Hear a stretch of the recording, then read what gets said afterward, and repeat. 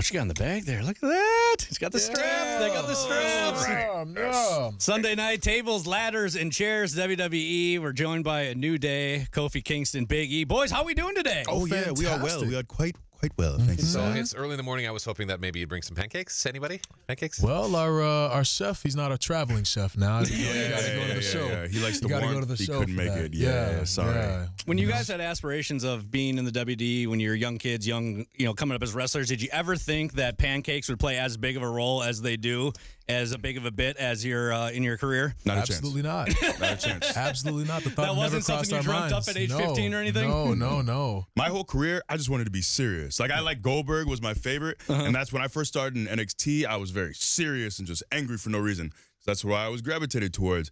And it's baffling that I'm just this absurd, hip-shaking, unicorn horn wearing. Whose idea was that? Eating. How did the unicorn horn start?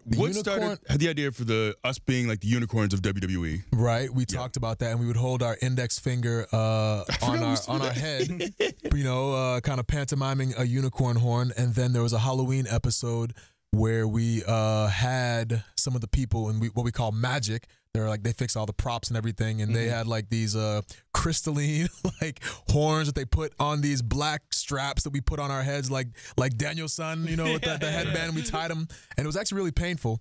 But as soon as we came back after that, so we were on the commentary desk, and then the merchandise guys all came. They're like, "Oh, we can make unicorn horns. We can order them from here, and we can actually sell them, have them light up." Like, yeah, let's do it. And then within like a couple weeks, they had them. And then we were wearing unicorn horns on our heads. That's kind of how it happened. Be honest, some of these new day ideas that you guys come up with, did some of them come maybe like late nights on the road after a show, maybe come back to the hotel and like, no, it would be hilarious? Yeah, I think we do actually do a lot of our best work in the car rides. We would, for years, kind of it's different now, Woods has been out, but we travel together, so it's not just on TV, but we spend a lot of time in cars because, like half the job, if not more, is traveling from town to town, driving 200 to 300 miles a night. So we would come up with all these ideas, or we'd see stuff on Twitter that made us laugh. But it was just a great place for us to brew ideas, and so many of it, so much of the ideas are just nonsensical, like bootyO's cereal. I think, was it in the car? No, we had separate conversations with Woods about what the cereal should be called. Right. And Kofi said bootyO's. Well, just to back it up a little bit, so we were thinking about ideas for a new shirt, and we had come out and somebody had a Wheaties sign with our face on it. Wheaties box, and we're sitting there thinking of shirts. And me and E were riding together for whatever reason. Woods was riding by himself, and then me and E were trying to think. And actually, we went out to breakfast, and E was like, "You know what? You remember that sign that we saw? We should have a cereal box with our faces on it. We should call it bootyO's." I'm like, "Oh, that's amazing! I can't wait to tell Woods about this later today." That's right. Yeah, so we get into the car. And we call Woods up, and we started explaining to him, like, hey, we think we got an idea for a shirt. Our face is on a cereal box. And before we could even get the concept out, he said, "Oh, yeah, bootyO's." I swear to God. And we had no conversation of it. So we're like, okay, we're locked in now, guys. We're locked in. hive mind for sure. Isn't life so much better when you can be silly instead of having to be serious? Oh, my God. You want to be this so super serious guy. Yeah, you can just mess around all day and night. All day. And I used to think about, if I got to be world champion as a serious wrestler, it wouldn't be nearly as fun as all the things we've been able to do as a group. And it just allows us so many just different avenues, whether it's appearances and signings. It's just like we have so much fun. I'll look back at the last 5 years and think I can't imagine, like, things can always be better, but I couldn't imagine having more fun in my career, getting to do things we do with our friends, travel the world, and legit, like, on a nightly basis, whether it's live events or TV, we're like stifling a laugh because we're just having so much fun, or we're across the ring from, like, one of our biggest things, at least like that brings us so much joy, is having our opponents break. Yeah. Like, I remember, like, we trying to get Randy, or we'd work with Big Show for a while, and just I always love having the first entrance. So we get to the ring, and then, like, I think we worked Big Show and the Usos. We had 6-mans for a while when we were in Europe years ago. And just every night it was great. Our goal was to break Big Show before he stepped foot in the ring. Yeah. And we got him every single night. Just looking at him, just snickering, trying to hide it. But no, it's so much fun, man, on a nightly basis. So what's it like though, having a job where every holiday season you're rewarded with an event where you get to hit your opponents with tables, ladders, and chairs? Yeah.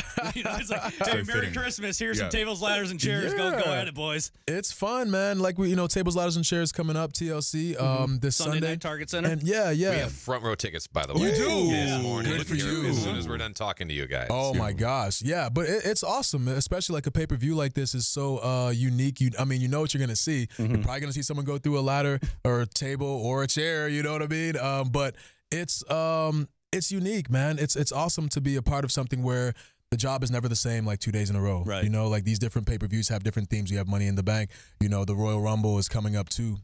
Speaking of, have you started thinking of up your spot yet? No, I don't marinate on it like until maybe like a week before, maybe, you know. But I'm always of the mind of like, if I don't come up with one, then I just won't come up with one. I'll just get thrown out like everybody else. You don't stress. You know, so I refuse to stress about it. But John Morrison is back now, who I got the idea from for doing unique things. So that might be something that's interesting if he's involved in it in some way, shape, or form. But yeah, it's great. It's great. What's what hurts the most? What hurts the least between tables, ladders, and chairs? Well, yeah, I can say the most pain I've ever felt in a ring was actually right outside the ring. Was I got hit in the back with a chair by Eric Rowan. Yes. And he's from Minnesota. Yes, he lives in Savage, actually. Yeah. Savage, Minnesota. Yes, And he was savage with that chair shot. He was.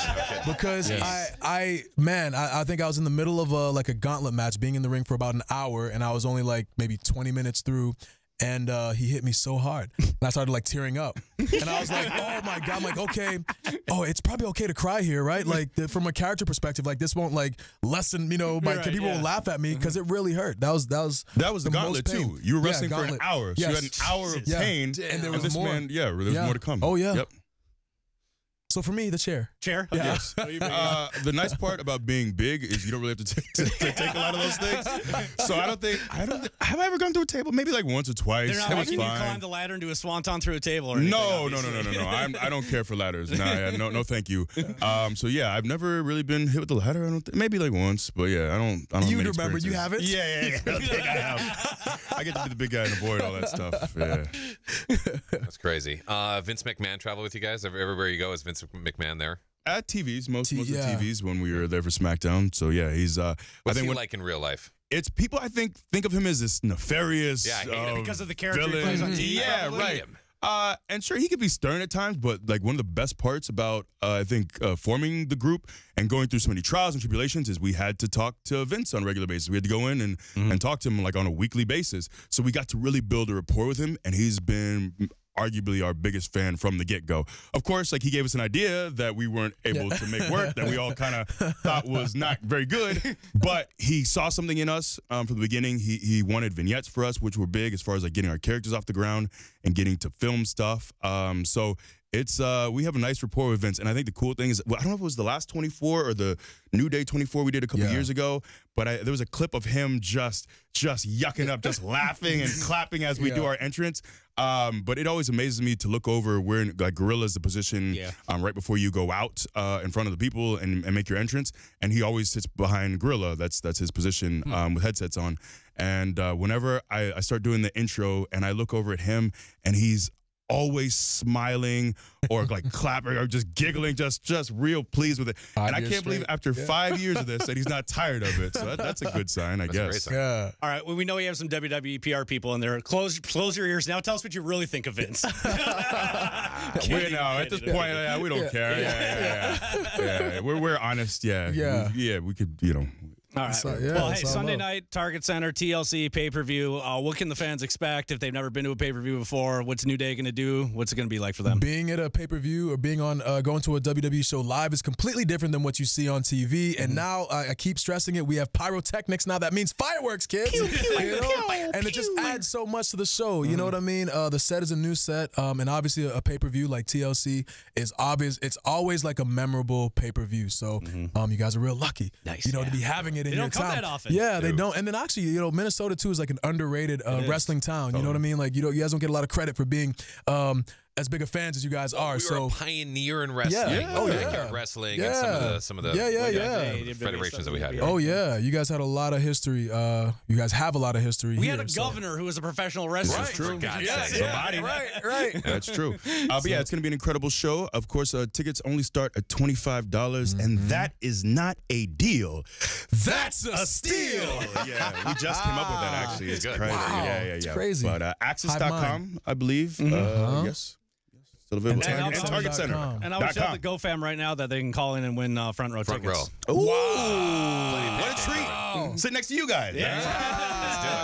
Watch out for chairs and pancakes coming at you. 651-989-9696. Get you front row, WWE TLC, Sunday night, Target Center. Tickets start at $25, and I heard that's a steal, right? Yeah. That's right. That's right. That's Thank right. you, gentlemen. That's Thank a you. steal bargain. Kofi Kingston Big E, New Day. Thanks so much, guys, for coming in, guys. Yeah.